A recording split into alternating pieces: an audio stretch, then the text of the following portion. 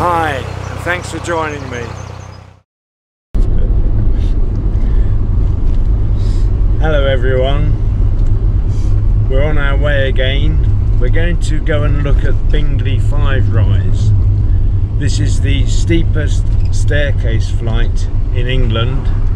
It comprises 5 locks, and from memory I think it rises 18 metres.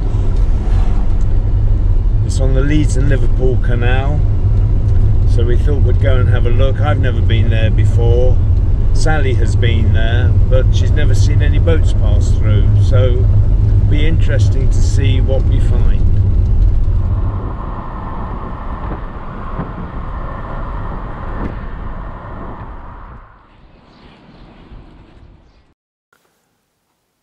Bingley 5 Rise locks are situated in the Aire Valley on the Leeds and Liverpool Canal, which links both cities over a distance of 127 miles or 204 kilometres.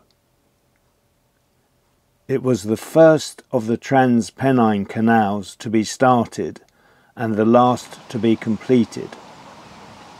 It includes 91 locks on the main line.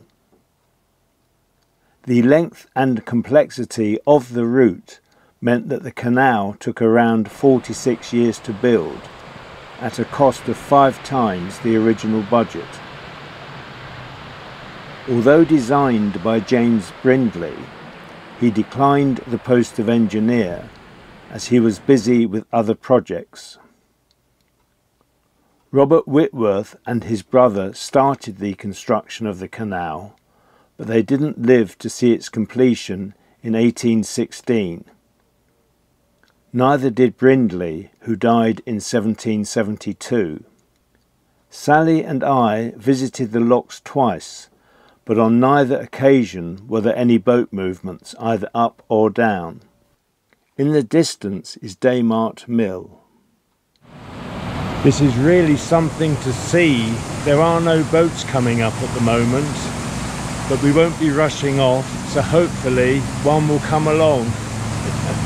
Like buses, they always come together, don't they? I can though show you extracts of a boat moving up the flight, thanks to Gary and Nikki on Narrowboat Chuggabug, who published their ascent on Gary's YouTube channel, Gary Captain Phillips. The locks were a major feat of engineering at the time. They were designed by John Longbottom and built by local stonemasons from Bingley and Willesden in about 1773. They opened on 21st March 1774, and the first boat down the locks took just 28 minutes. Ascending the locks can take about an hour. They have been Grade 1 listed since 9th August 1966 under the list entry of Leeds and Liverpool Canal 5 Rise locks with overflow channel.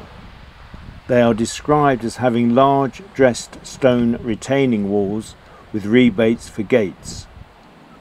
The first lock has widely splayed sloping walls either side, whilst others have ramped walls to curved platforms, approached up a flight of 15 stone steps to either side.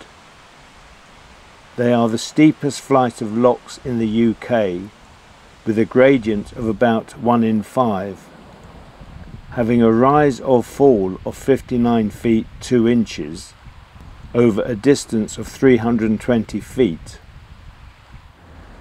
A little way further downstream is Bingley 3 Rise, a group of 3 interconnecting locks which are Grade 2 star listed. The locks are connected as a staircase flight without any intermediate pounds or side ponds. The lock chambers are 14 feet wide. The lower gate of each chamber forms the upper gate of the chamber below. Each gate consists of 2 half gates hinged from opposite sides of the canal. The 2 halves close in a V shape pointing upstream, and water pressure on the uphill side keeps them firmly closed. Once the water level is equal, the gates can be opened and a boat moved to the next chamber. Extensive restorations were carried out in 2004 and 2006, and again in 2012 when new lock gates were fitted. The new gates are made of English green oak and together with the balance beam weigh more than 5 tons. The intermediate and bottom gates are some of the tallest in England. A full-time lock keeper assists boaters through the flight, and out of hours they are padlocked. The top lock is also kept locked whilst the lock keeper is elsewhere on the flight. The flight is one of the 7 wonders of the Waterways, as originally compiled in 1955 by Robert Aikman, co-founder of the Inland Waterways Association. There are still no boats in sight. It would be wonderful if one came along either from the top or the bottom end. I'd love to see a boat rise up through here. All 5 locks must be set before beginning passage. For a journey upwards, the bottom lock must be empty, with all the others full. The reverse is the case for a boat descending. When ascending, the gates close behind the boat and ground paddles open either side to take water from above to fill the chamber, carrying the boat to the same level as the next lock. This process then repeats all the way to the top. When a descending boat enters a lock chamber, the water level rises slightly and the excess overflows via a side channel into an overflow waterfall, which runs down the full length of the flight and exits to the right of the bottom lock.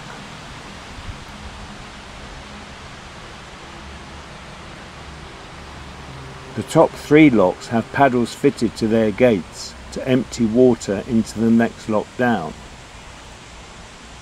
whilst the 2 lower locks have a vertical board attached to a horizontal ratchet mechanism, which I've been advised when operated pull the board open at an angle to allow water to exit.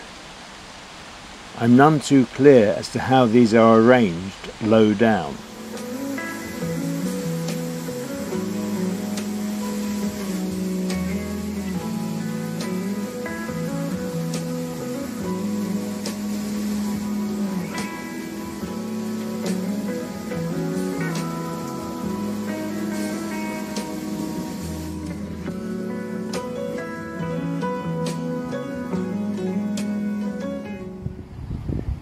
Whilst I was at the bottom of the flight, Sally was at the top, watching a higher boat approach the locks. But being too long to turn around, it had to back up. Sally and Reggie then came down to join me.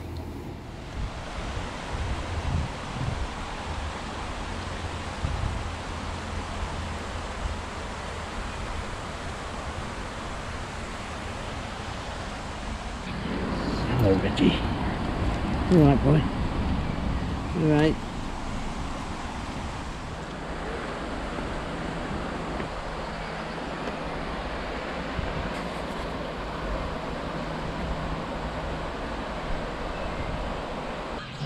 Cheeky thing.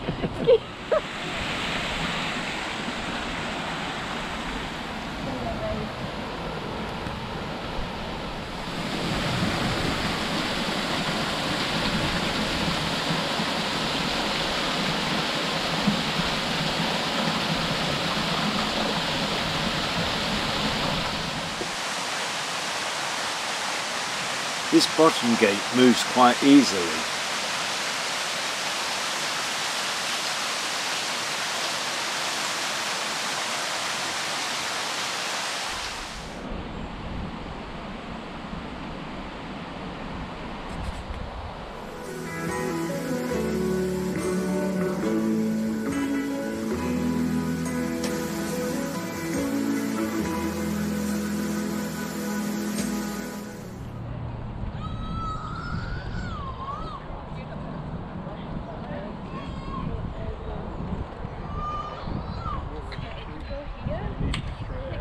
I'm just waiting for a cold drink to appear and some cake, and it's just arrived. Look at that.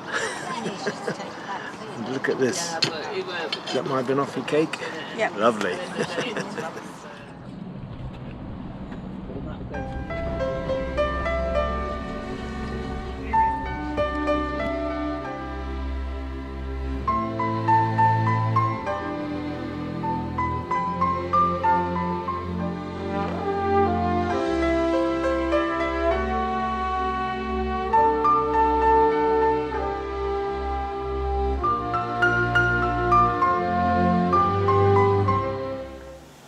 We hope you enjoyed that look at Bingley Five Rise.